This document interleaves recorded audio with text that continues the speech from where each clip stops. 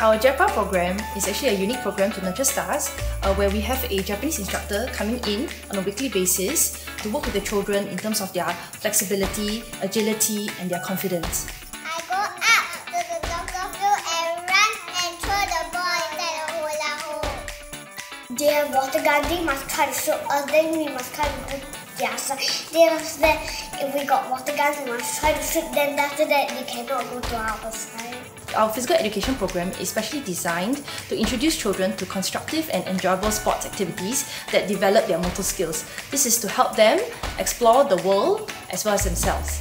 We must put the battery at the battery holder. We must attach the wires into it by locking them up on the switch, and then the light bulb will on.